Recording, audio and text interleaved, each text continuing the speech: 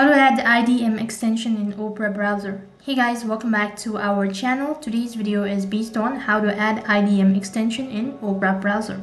So then to begin with, first thing first, check your internet connection and then open up your Opera browser.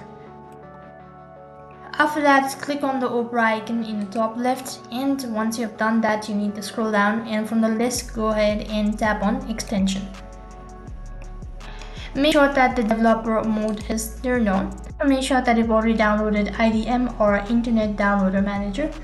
After you've enabled the developer mode, you need to go back to your home screen.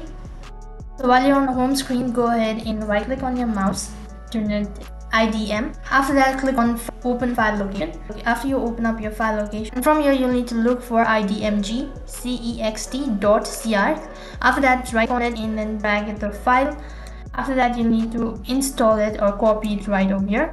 After this is done, you'll need to click on the install button. After that, go through it and click on the install button. Now it'll start installing it, and that is basically how you can add IDM extension on Opera browser. That's it for this video. I hope the video was helpful. If it did really help you, make sure to like, share and subscribe to our channel. Thank you for watching. See you in the next video.